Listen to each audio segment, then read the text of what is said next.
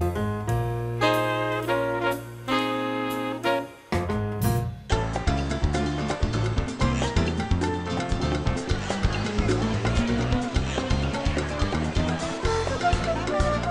is a really relaxed atmosphere. The music is always lively. Doesn't matter what your worries are, just come on in. We'll take care of the rest.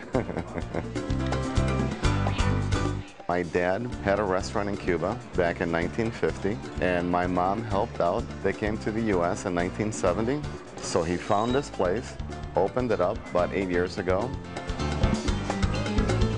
The recipes that we use here, they're from Mom and Dad. Our food is not hot spicy. We use a lot of spices, but it's not spicy hot. It won't burn your tongue off. And we also have a Brazilian bartender that makes the best Brazilian caipirinhas in the world.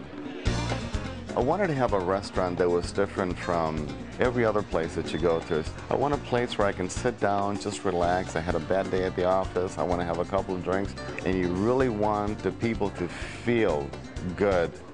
You have to have love. And that's what we do here.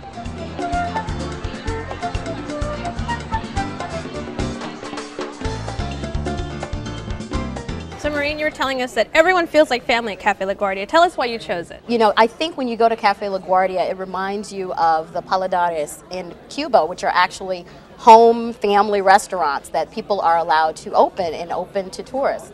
And you feel as if you're in someone's home, that you're getting great food that's been prepared with love and with passion, and you really just feel comfortable and you feel at home for however long you decide to stay, and that's why I love it. There's just no replacement for having the owner on the floor. Definitely. The owner is on the floor and his mom is there and he introduces you to mom. Get on mom's good side though. And, well, I'll take one there. Yeah. When my wife and I went in, it was a Friday night, it was quite crowded. Well, we sat right by the kitchen in a dark corner with a two-seater. And you could tell that Mother was watching us struggle, look at the menus. Mother said something and we were moved immediately. We would have been okay sitting there, but Mother was watching. So it was like we were in her house. That's so I agree with you. Yeah, and it is nice because when you walk in, the owner greets you, and then later on he comes by. As you're leaving, he tells you a little bit about the story. He's got pictures there, and when you walk into these luscious, riveted leather couches. Isn't it gorgeous? And you can stay there for a while. Exactly, yeah. exactly. You could sit there with your friends in the rich Corinthian leather, you know, that type of thing. You can and have a drink appetizers and margaritas. Yeah, I don't know how they get the Cuban rum in, but I had a good time right before dinner. And then you can sit there and just stay there. You don't even have to stay for dinner if you don't want to. Senora LaGuardia, the mother, she's fabulous. I mean, the night I was there like a while ago and they had live music. Oh, and so Senora LaGuardia is like running around and she's like the bouncer, you know, and she's like making sure everyone's She's the happy. boss rabbit, I'm telling you. And you know what I love too is the fact that I guess I'm just a proponent of neighborhood restaurants, whether or not they're in my neighborhood or not. I think it's wonderful to go to these mom and pop or family owned places where, as you say, the owner's on the premise and you really feel like you're getting, it's almost like being hugged and loved while you're eating, and I think that's great. Well, one of the things I noticed was there was a lot of happy faces. I mean, we didn't even eat yet, and we saw lots of smiling, lots of laughing.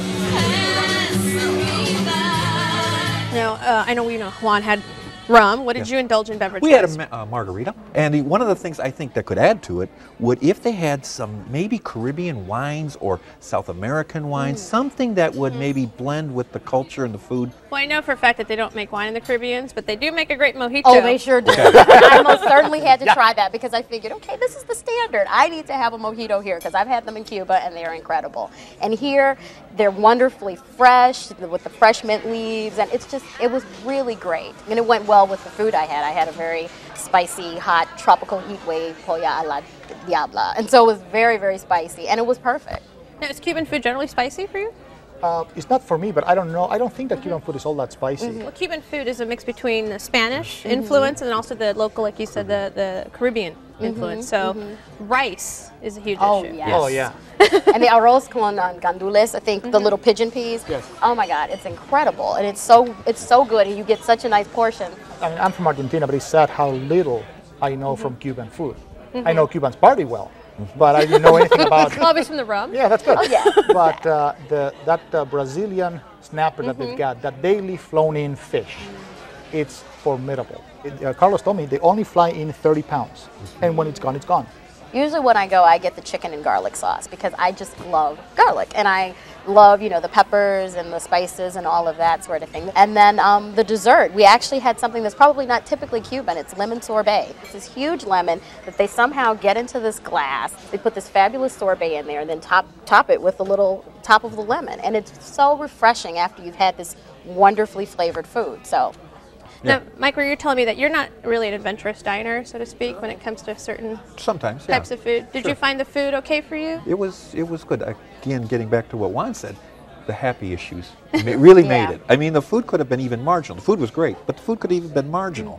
And I still would have walked away with a pleasant feeling because the attentiveness, the atmosphere, and the food was just everything was just A-okay. I really liked it. And I think that that's the thing, too, about going to restaurants. It's not just the food, but it's the culture that you embrace. And so many times, you know, obviously with Americans, we're not allowed to go to Cuba. So this is a wonderful taste of Cuba in Chicago that you can go and you kind of feel like you're experiencing some aspect of that culture that we think we know, know about. So it's fun. It's great people. Yeah, I think really so. fun, Definitely. happy, life-loving people.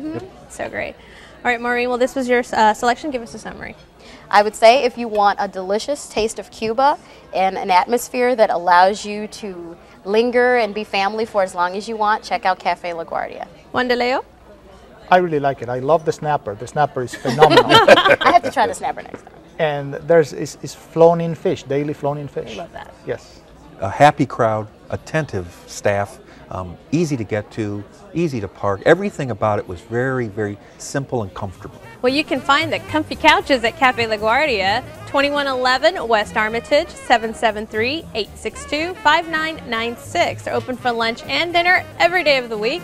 Reservations are accepted, and the average check without drinks is $18 per person.